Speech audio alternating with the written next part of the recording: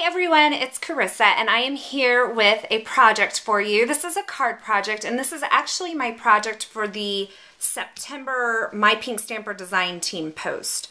So we are actually using the My Pink Stamper Spookalicious stamp set with all these fun little Halloween sentiments. So let's get started. I have here, I'm going to be making, I think they call them a Z-fold card, I don't know. But let me set this stuff aside. I have all my pieces cut to make it easy. And this is my card base here. And it is 5.5 by 8.5, and then I scored it at 4 1/4 and 2 1/8. So I can fold it like in half, like you would a regular A2 size card.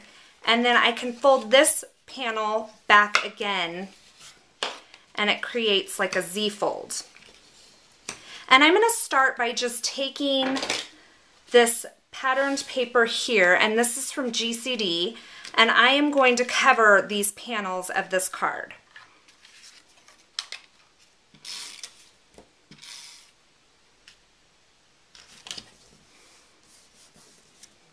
Okay, so my card panel is covered, and these are just 4 1/4 by 5.5 and then 2 1/8 by 5.5. And I didn't really make sure that my patterns matched up because I am going to be putting quite a large panel, and I think that your eye is going to be detracted from it anyway.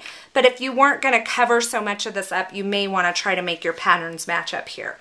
So I can set this aside and start working on my focal piece. This piece of paper is from the Lime Twist Go Fly a Kite 6x6 pad, and this piece is a piece of Lucky Limeade from Stampin' Up. This is cut at 3 by 4, and then this is cut at 3 1/8 by something longer than 4. I'm not sure, I didn't measure. It's just longer so that when I punch this with the Drippy Goo Martha Stewart punch, that it will hang out the bottom.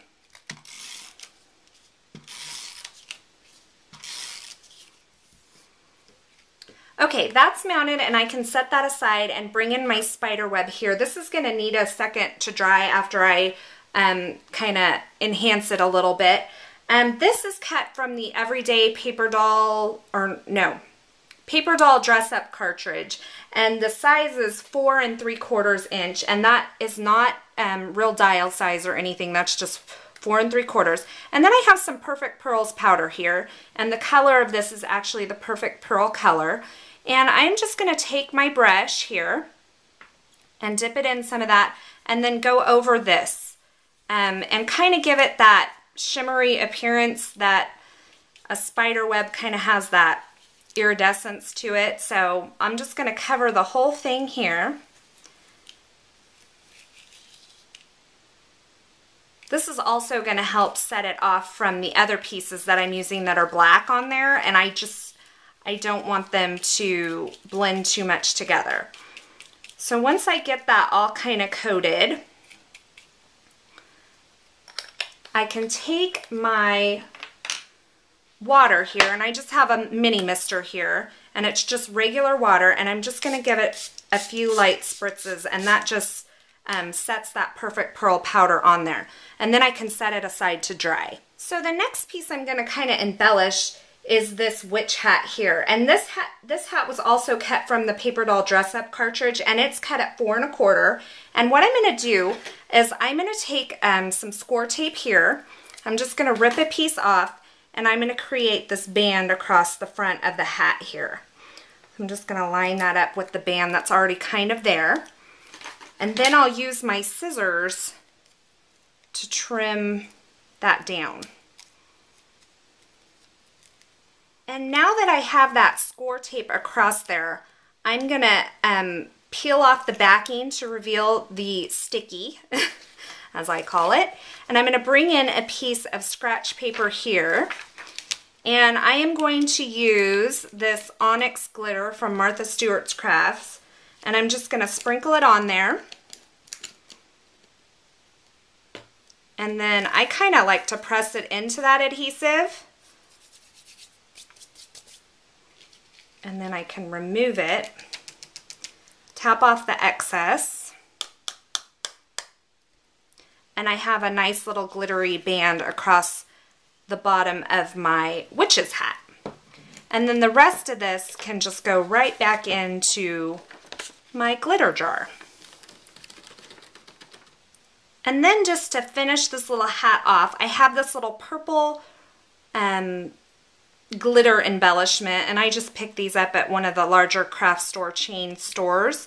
And I'm just going to put that right on the center, kind of like a buckle. And then the hat's done, and I can set that aside. So the next part I'm going to work on is actually the broom. And this broom was also cut from the everyday, or from the, I'm sorry, I keep saying that, from the Paper Doll Dress Up cartridge. And this is cut at 6 1/4. And because this is one of the older cartridges, it doesn't really have the layers. So what I'm going to do, I just cut it twice. And I want the handle a different color from the broom base. So I just cut the broom base off.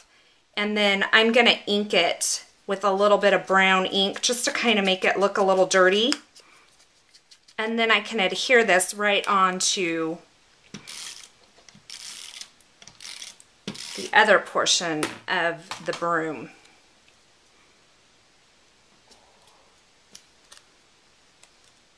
Okay, so the next piece I'm going to work on is actually my sentiment.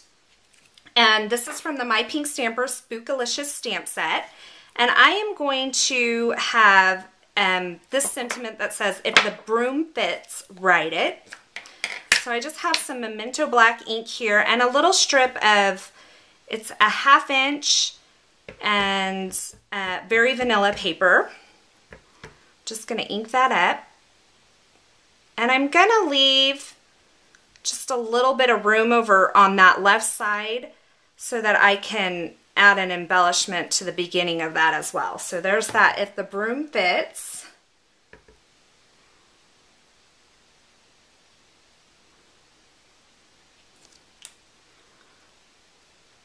So now that says, if the broom fits, write it. So for my final bit of stamping, I have this piece of very vanilla cardstock. This is actually going to go on the inside of my card because if you'll recall, I kind of covered it with all that black pattern paper. And so I have the Happy Halloween sentiment, and there's a little spider that comes in that set as well. And I am going to ink that up in the black ink as well. And I am going to stamp that right at the bottom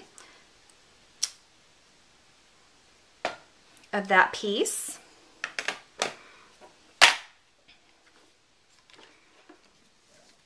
And now I can start kind of bringing this all in and assembling it.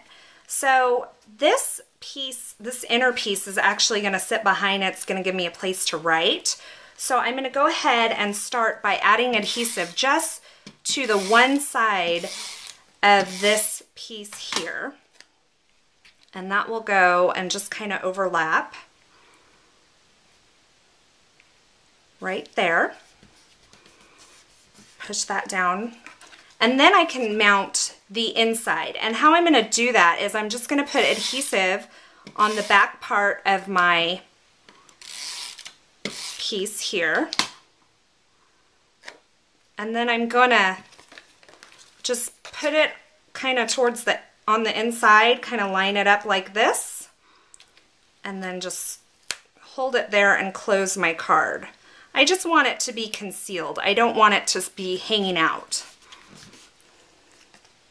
So there's that. And then there you can write your sentiment there.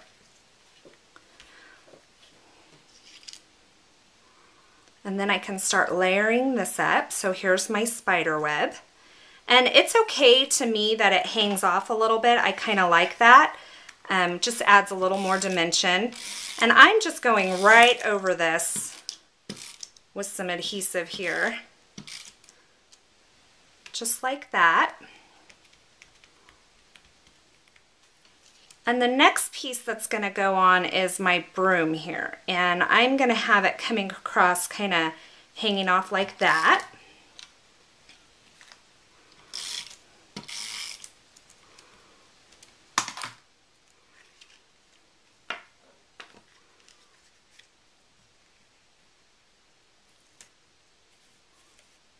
And then I can bring my witch hat in.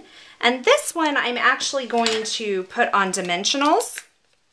And I think I'm going to put it on a couple layers. So I'll just add some dimensionals on the back and then add some to the top of those to make it a double layer.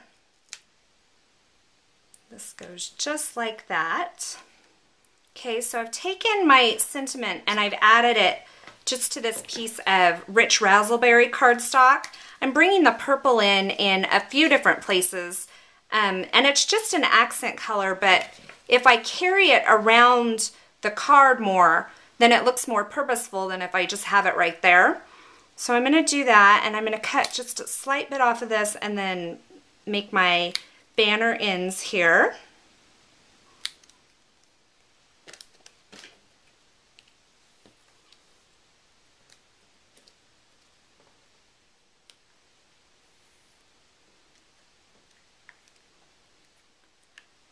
And then my final step is just going to be to take this purple glitter accent. Again, I would call it a brad, but it's not really a brad. It's more like a, I don't know, a button or something. And I am just going to add that to the beginning of the sentiment. And once again, it's carrying that purple into 3 different places on the card so that it looks more purposeful. So there is my card for today. I hope you enjoyed it, and I hope you have a wonderful day. Thanks for watching.